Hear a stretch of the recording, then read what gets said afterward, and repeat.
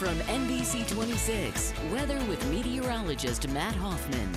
Good morning. We're starting to see the clouds streaming in to the Appleton area from our Valley Tower cam. 45 degrees our current temperature, a west-southwest wind. Fairly light at 6 miles per hour, but these winds will be picking up as the day goes on.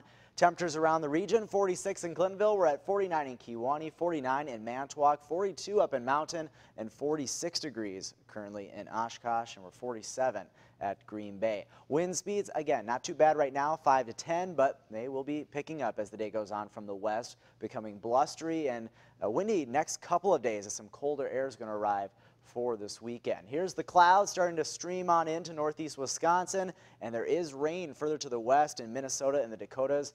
And this is with a cold front that's going to work on through, bringing us the rain this afternoon into early this evening.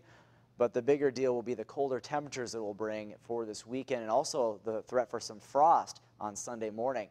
30s up to the north and west behind the front. We're a little bit milder out ahead of it, but that will be changing later today into tomorrow as that colder air rushes on in. A cool Saturday. Highs will struggle to make it to 50 tomorrow, and then eventually this cool air will shift off to the east as we head into early next week, and then temperatures will slowly rebound. Here's a look at that weekend forecast. A few spotty showers tomorrow, mostly cloudy, windy, again, chilly. Temperatures a good 10 to 15 degrees below average. And then Sunday looks drier, less windy, but it will be chilly, especially to start in the morning with some frost, but temperatures rebound a little bit better into the lower to middle 50s. Precision cast looking like this. Showers and rain work on in this afternoon. Spotty to the north, a steady rain develops down to the south. That's where the rainfall totals will be the highest.